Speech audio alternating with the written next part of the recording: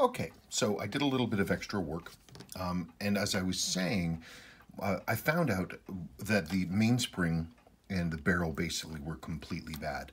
Now, I shouldn't have been surprised at this because we know that this movement got some water in it. I mean, some moisture. You will remember that when I pulled off the paw lever, it had a bunch of corrosion on it. And that corrosion actually had pretty much destroyed these two parts. This paw lever sits right here, and it goes back and forth, but it's like this cam is all worn out, and the teeth are worn out, and this intermediate wheel was worn out, and so much so that actually even the ratchet wheel had fairly significant wear on the center port right there, and it was flopping around. And so all of these winding parts got replaced. So it's like I said, I've said, you always have to be careful. Watches that come from any kind of a tropical sort of environment, even one like this, with so much good going for it, you're still going to potentially run into problems where you have, multiple parts going bad. I mean, we have 5 components here that are dead. Actually, if you want to count this is actually 1, 2, 3, 4. It's, you've got the barrel and the arbor and everything else. I mean, it's all dead. But that said, we have it all together, and it is running. The dial is clean, and it is good to go. So now talking about the handset. Here's the original handset, which I have reloomed. They look really bright white in this, but I swear to goodness they're not. I did it to match the original loom on this pip. A stock set of 6309 hand, 7002 hands have this kind of green look to them, which it's one of the few things about the 7002 that kind of honestly bug me. So I'm not going to do that. I'm going to stick with the original handset. Hang on just one second. Okay, so let's move this forward until it clicks over.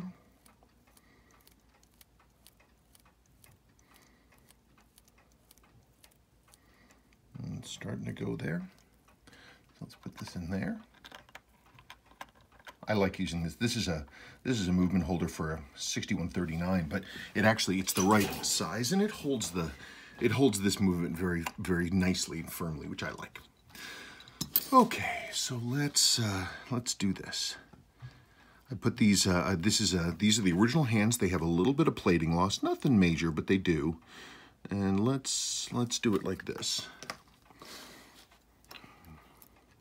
Drop that on. Okay, how's that look?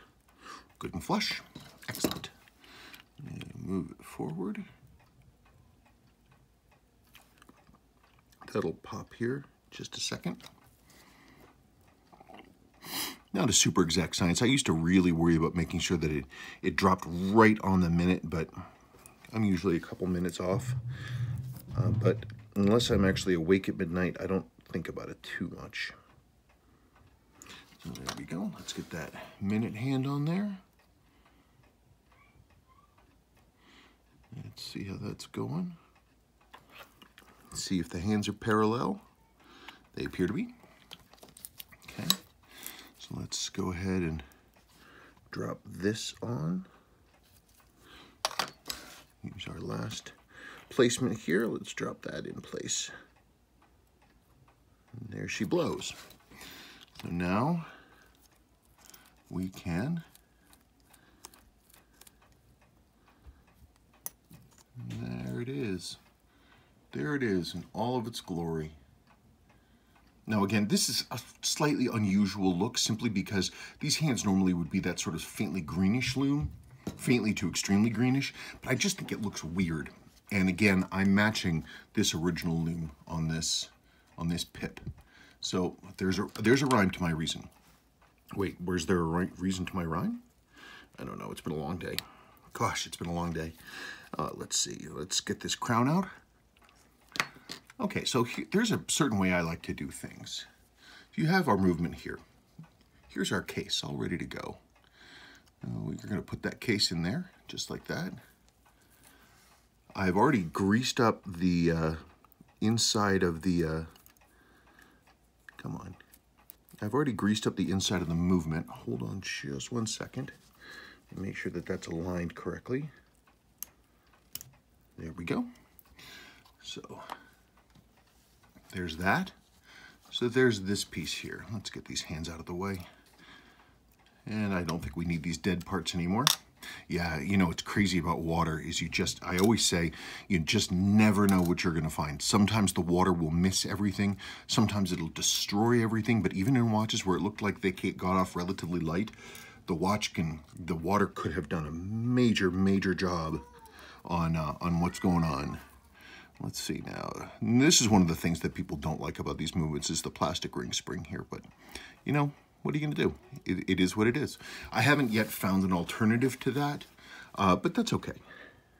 That's okay.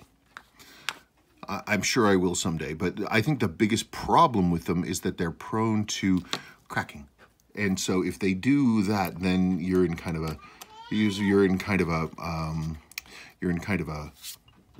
a bad situation. So hold on. Okay, so there this is. You've got that in place now.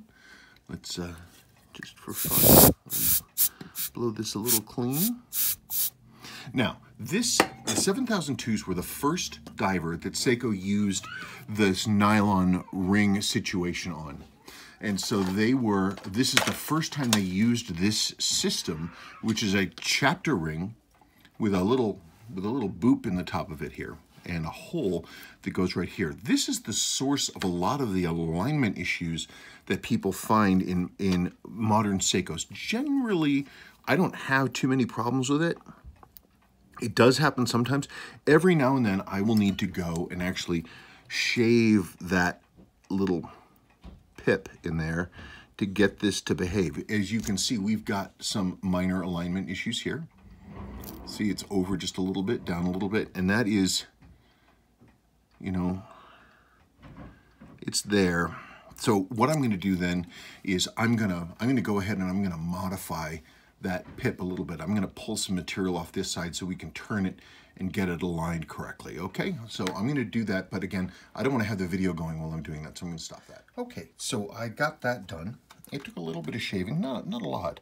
But one of the nice things about doing that is I give, if you do it just enough, it gives you a little attitude where once that's shaved down, you can put in this nylon seal for holding in the gasket, and that presses down and it gives a little grip to the ring so it doesn't move all over the place. But I would think that that's pretty good for alignment. That looks pretty decent.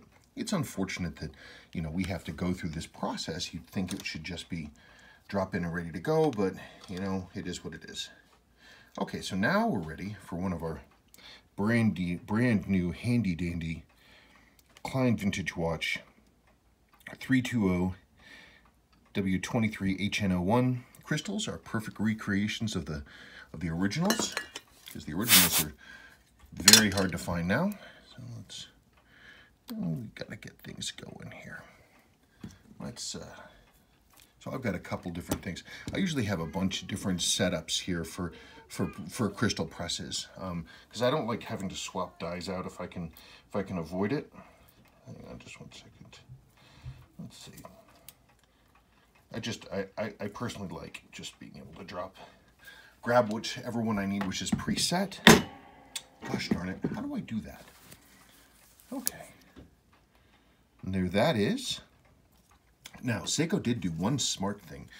The old 6309 cases and 6105 cases, I actually happen to have a 6105 case here, their click balls were permanent assembly. You can see here, they had a hole in the case, they put in the click ball and spring, then they crimped around it. You can actually see there's a little dip here where they did that. Problem is if dirt or crud or grunk or whatever gets in here, or rust or corrosion, that's it, you're done, the case is done, you have to replace it. So for a very brief window of time between the arrival of this case and the arrival of the one direction unidirectional indexing, where they had the flat springs, leaf springs, Seiko used a click and a spring and a ball in a cartridge. It's a kind of a pretty amazingly cool system. But, you know, they decided to, let me make sure I can drop this in here. They used that for a little bit, but not terribly long, because they went to the unidirectional shortly thereafter, and that was really the end of that. So that slots right into the case right there. The nice thing is it's replaceable, which is cool. So let's go here. Let's get our handy dandy BB Crystal Company press. This is a really nice press, nice old heavy piece of business.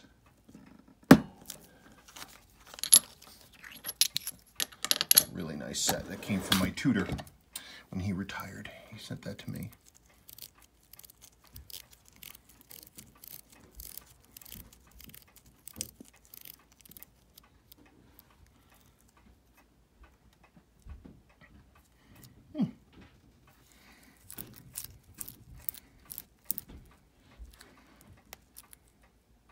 I maybe could have gone a little less bright on the hands, but it's not as bright in person as it looks on the screen, trust me. I'm comparing and contrasting them. The hand here looks much closer to this in reality. Maybe it's a little bright. I might go in and redo those hands and darken them down just a touch. Vindaloo might have been a bit much. It looks that way through the screen, but in person, trust me, it doesn't look that strident. I don't know. I'll think about it. I'll think about dropping that down just a little bit because it might be too bright. I don't know. You tell me. Well, there it is. Okay. Well, let me look at the hands and let me think about that, and then we'll maybe decide about going back in there, pulling the handset, stripping this lume out, making it a little darker. I'm not sure yet. I'll see how the mood strikes me. Okay. Well, that took a lot more work than it should have, but I had a triumph. So I took the handset that I was reluming, and I looked at the lume, and I'm like, I've got to have to dig through. I swear I have a sample of this correct late 7002 hand lume, the stuff that isn't green. So I was digging through. I dug through all of my crazy stuff. I have all my different boxes of materials, and I found a set of original 7002 hands. These are original late non-green 7002 hands. You can tell because of the angle of the metal on the hour hand especially, and that the sweep second hand has the same profile as the 6309 hand with the flat sharp edge surface. It's the same width as this. So this handset is correct. This is what this watch would have had originally. So this is what it would have looked like. You know, but it's amazing. You know, it's always more work. People send me watches that have had some water inside or some kind of damage, and it adds so much to the watch to get this stuff done. Well, I say let's break and let's talk about it just a little bit, and we'll see how it goes. I don't know. I'm just so pleased with it. This kind of combination you don't see very often. You just don't. It's a late piece, and that's original tan lume with the bright silver printing around it, and the correct original handset. Boy, these original handsets, that's... I had a crazy feeling that I had one of these handsets. I did, and I dug and dug and dug, and there they were. There they were. And you can see how these look together. So that's a pretty rare combination, but we know that's what it looked like originally. I'm just amazed all the damage the water did. It gets in there and it just roasts stuff. Anyway, that's about it. So that's really fun. Oh, okay, now let's break, okay?